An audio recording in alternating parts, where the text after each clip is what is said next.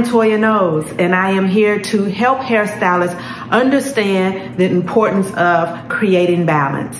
And what does that mean? It means that it's more than just hair. So what does that look like? How do you design the blueprint for your life to create balance, to create peace, to create joy, to create abundance and prosperity? Good morning.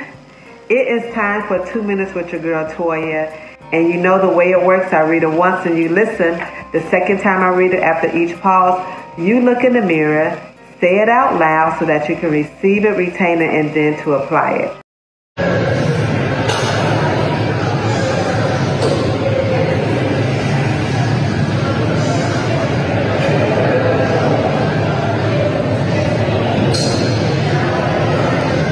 So I made some veggie chili.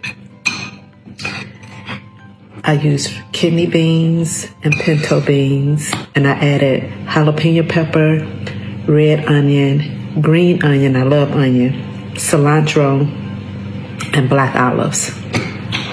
So I'm gonna let y'all see me taste it.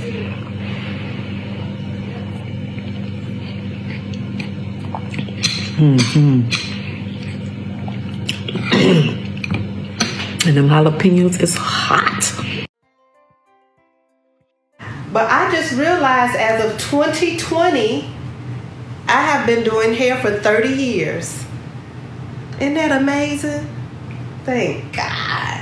So I will be teaching how to sustain in this business for 30 years. If I'm out in the streets and somebody say, oh my God, your hair is amazing, your cut is good, I can say, here, I'm a hairstylist, I do it myself.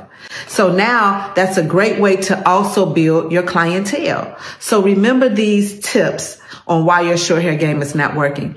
If you are wanting to build more confidence, master short hair, if you are wanting to not turn away clients that may want to go short, I am your girl.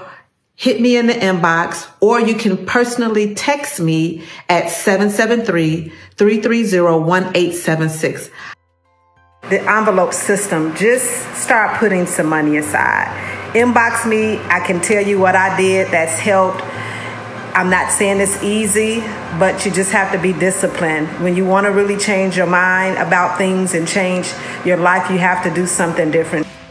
Not concerned, but if the industry is worth this amount of money, even in Texas, even in Chicago, it's no way a hairstylist shouldn't be able to at least make $75,000 a year.